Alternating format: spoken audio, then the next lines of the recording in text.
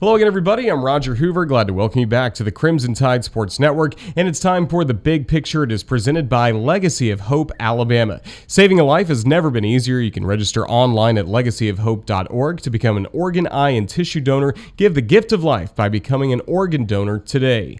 Well, it's Alabama football this week, returning to action against LSU, and we hope to see head coach Nick Saban on the sidelines because for the Iron Bowl, of course, he watched that game from home, and really nobody has given us a glimpse into what it was like for Coach Saban at home, like ESPN senior writer Chris Lowe, as he had a great article on ESPN.com called Coaching the TV. And Chris joins us now over the phone. And Chris, it's great to talk to you. How's everything going? Well, Roger, it's good to be with you guys, and I'm great. Well, it was a great article, again, earlier this week on ESPN.com, just detailing the story of what game day was like for Coach Saban for the Iron Bowl, getting to watch all of it from home. Just what can you tell us about what you learned in talking with Coach, along with Miss Terry and Jeff Allen?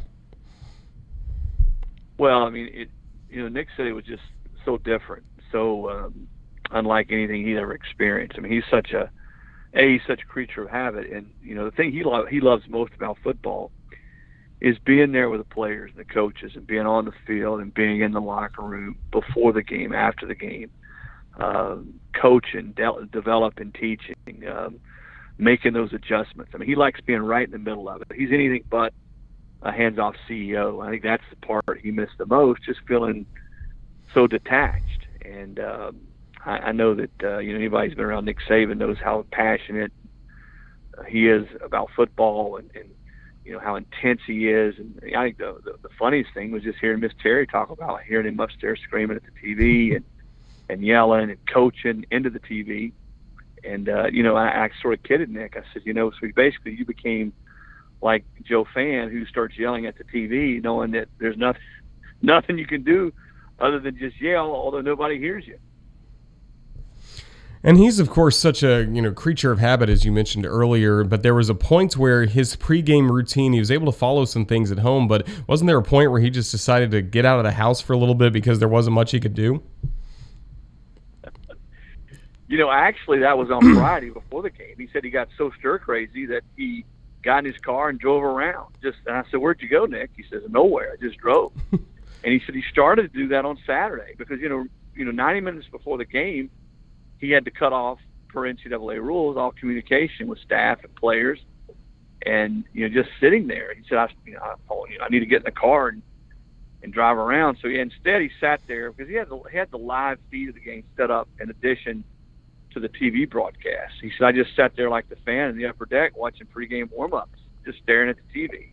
So I don't think he liked it. In fact, I know he didn't like it, and Jeff Allen probably said it best. And Jeff knows Nick better than anybody because he's been with him every step of the way since they got there in 2007. He says, I think this whole experience to me just assures or reinforces that Nick Saban's going to never quit coaching.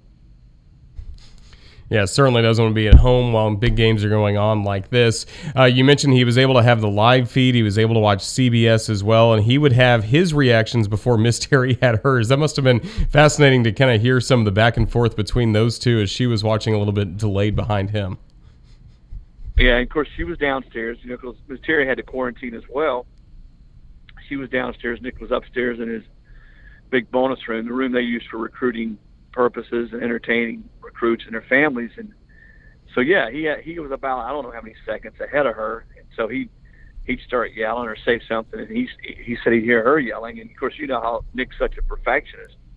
He said, a couple times I wondered, what the hell is she cheering about? Because it didn't go exactly the way the play he wanted it to go. But that was I would have loved to have had a camera or just been a fly on the wall during that whole experience to watch him and really Miss Terry too, because the give and the take between those two is priceless. If you've ever heard them or heard her tell stories about Nick or Nick tell stories about Miss Terry, it really sort of gives you a peek into their relationship and really a peek into Nick's life away from football, because he loves his family, loves being around Terry, obviously, and the grandkids and his kid. I thought two of the more poignant moments in talking to him about Saturday was talking about his dad. That's the only other time Saturday that he's been with a team and not on the sidelines for a game since his dad passed away in '73 when he was a GA, only 22 years old, was a GA at Kent State under Don James.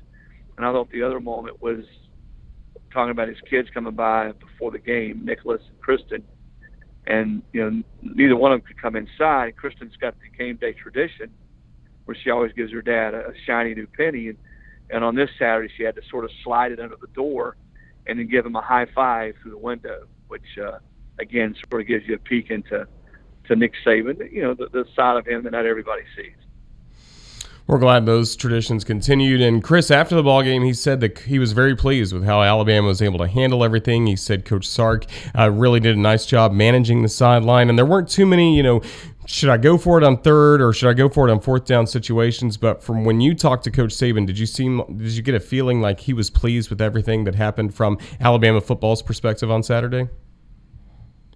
Yeah, he was especially proud of the staff and the players for how smoothly it ran, and there weren't really a lot of hiccups, and just the way everybody, you know how Nick is. I mean, he doesn't ever want to use an excuse that a disruption or something that comes about at the last minute.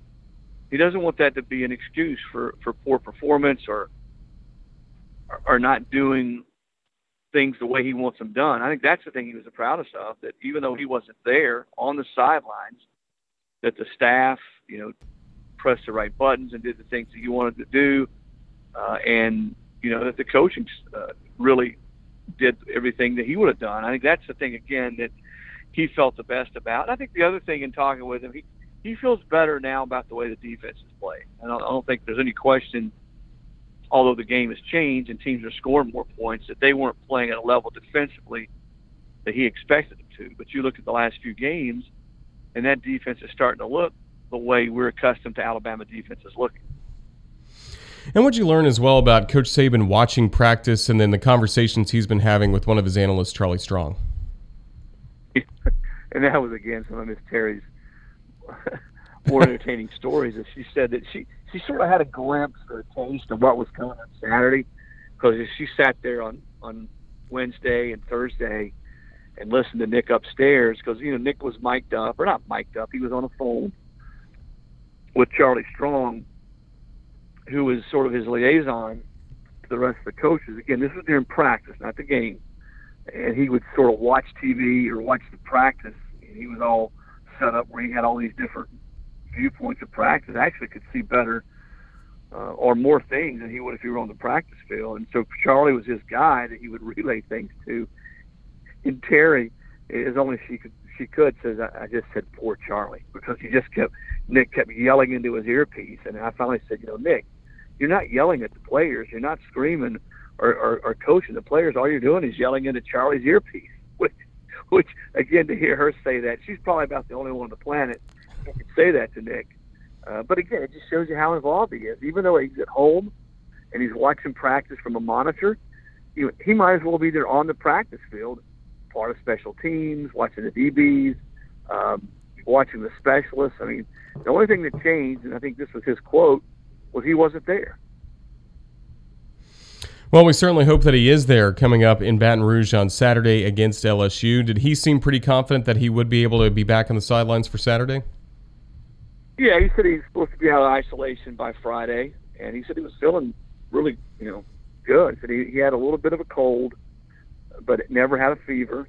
Didn't have any of the chills or aches that a lot of people get when they get the COVID, and his oxygen level was good.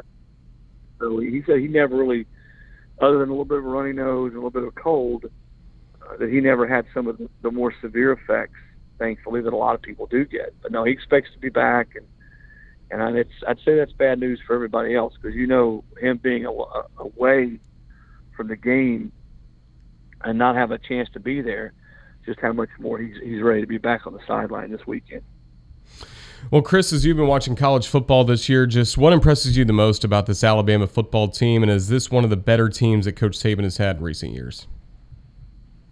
Well, without question, the most explosive or one of the more explosive offensive teams we've seen. And the thing I like best about them offensively is, they've got Devontae Smith, and of course Waddle's not there now, and Mechie and Mac Jones are having a Heisman-esque type year, and they can spread you out, throw the football down the field. But they can still line up and bloody your nose with Najee Harris in that running game.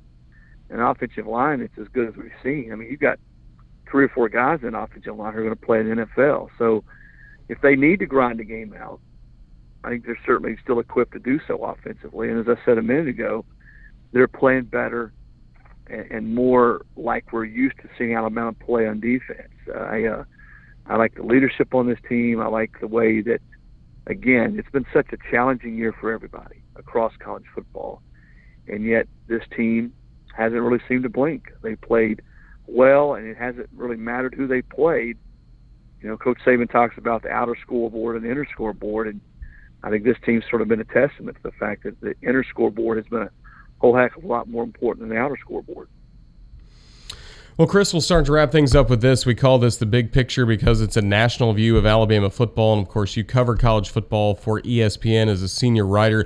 Just what are some of the storylines that intrigue you the most as we continue going along over the next few weeks trying to get closer to the college football playoff? What are you keeping an eye on?